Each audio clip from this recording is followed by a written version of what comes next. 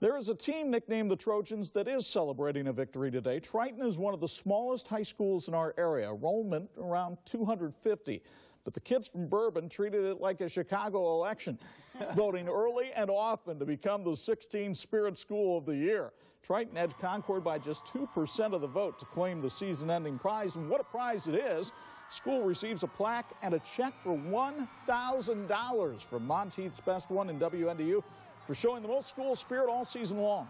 It's a big lift for a school that suffered tragedy this year. Football player and wrestler Cam Scarberry killed in a car accident last month. Triton has persevered. It's its best season in 45 years. The Trojans face Winnemac in the sectional semifinals Friday night.